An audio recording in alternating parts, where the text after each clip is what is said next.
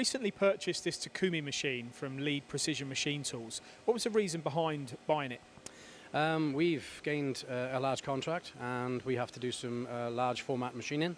I've currently got large X-axis machines, but it had nothing with a larger Y on it, and I needed a high-speed aluminium machine.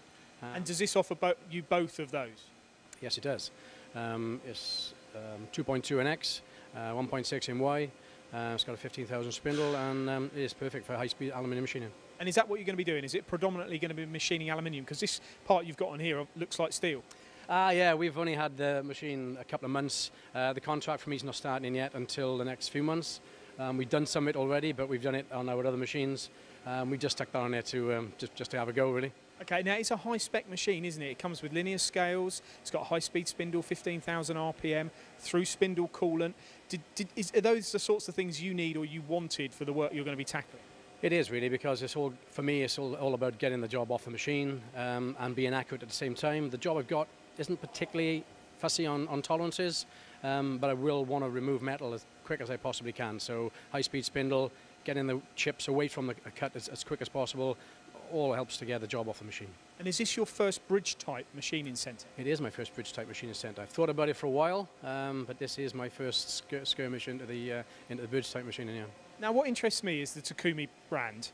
You've obviously spent. I mean, this has cost your business a lot of money. I mean, it's a very economical machine, but when you make a purchase like this, you need to get it right. So you must have explored Takumi and found out, well, what are the reasons why you actually bought it? Okay, well, it's a little bit of an accident how I managed to find the brand. Because of my relationship with Leadwell. We've had Leadwells for years and years, and I went to the Mac exhibition and I stopped on the Leadwell stand, and it was just through a conversation with the guys at Leadwell that I was up there looking for a large format machine, and they said, well, we do it for large format machine, and then obviously they introduced me to the Takumi brand. Never heard of it before. A little bit worried, obviously, because I'd never heard of it before, but yeah, I've done my research, I've had a look. I've done a bit of Googling around the marketplace to see where they are in the country and how long they've been here. I've looked at the company in Taiwan. It does what it says on the tin. And you said to me earlier that you performed some searches on the internet to find out whether there were lots of these machines for sale, how long companies had had them, and that's what gave you confidence as well, wasn't it? It did. I looked around through auction sites and things for sale, and there are a few out there, and they're all sort of 15, 20 years old. They're still in working order. They've obviously been maintained by Leadwell.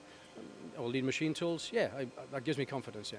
Now, it's a Meonite casting machine, so there's a lot of attention gone into the quality of the build. The access, you can see as we open the doors, you can get into the machine and load parts. Those are big factors for you too, aren't they? It will be, because my plan is to stick a 1.5 by 2 meter aluminium plate on here and then nest a few parts out of it, rather than do one part at a time. So yeah, getting a large job in here is prime for me. Plus the fact, every now and again we do some odd things, and you can open up the front door, you can open the back door. I could stick 20 meters on it if I wanted to and just work in bits of it, you know. It's quite versatile. And I'm sensing that Y-axis is a big kind of factor as well. Y-axis is my big thing. I mean, I've got 3 meter machines here, I've had 3 meter machines here for years, but my constraints have always been 850-ish in the Y, and a lot of these plates are meter plus 1.5, so there, I needed something bigger in the Y. It's not so much X, it's the Y for me.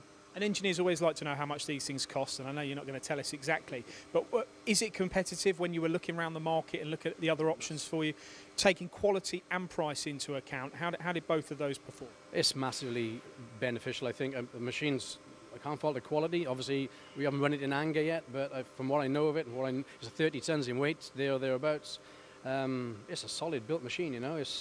I like all the touches. There's no corners being cut with it. You know, I'm looking at all the other machines I've got. It stands there with all the rest of them. Absolutely, and for the price, that's fantastic. Okay, and then you've also got coming next to this shortly, which we won't labour on, but you've got a Kao Ming machine which you bought from Lead Machine Tools as well. Right. It's going to complement this one quite nicely. It is. I've got part of the contract is obviously there's aluminium parts, but the other part there's some armour steel parts. And obviously, whilst I got to be fair, we'll also say once I opened the doors here on this machine, I found some steel chips inside the machine from their trials, which are pretty significant, I gotta be honest.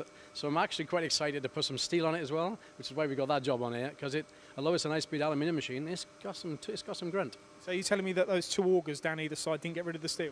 I think well, okay, we'll see. Maybe they left it in there for the reason. Absolutely. Well, I was pretty impressed. In fact, I asked Leadwell to tell me what they did as their trial machining, and they've gone away to find that out. Because I was quite impressed with the size of what's in there, unless they've just thrown that in for sake. Well, I have seen these machines in action before. We have at MTD. So I ask you these questions, but I know that what you're saying is right. We've seen them in action. There aren't as many Takumi machines in the country as there are Leadwell machines, but there's a reason for that, because it's a fairly, well, it's a bigger machine for a niche industry. Yeah, absolutely. It is. You're not. You don't want one of these unless you've got the work for it. And then same with the combing. I've got the combing, as you said, come in.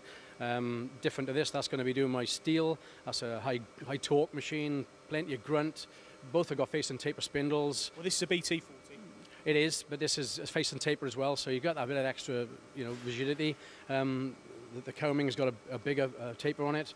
It's also 5-face as well, so it gives me a bit more versatility. So I think the two together is just going to, I can't wait. Strengthen your offering. Thanks, Simon. Absolutely. Thank you.